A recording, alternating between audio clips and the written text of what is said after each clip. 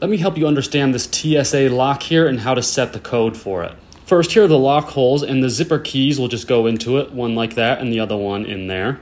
Here's the button to unlock the combination once you have it set. Here's the combination right here. You should start it at 000 before resetting it to your new lock combination. And then to set the actual combination, you just go to this button here, push it into the left, set the code with your other hand, and then release the button and your new code is set.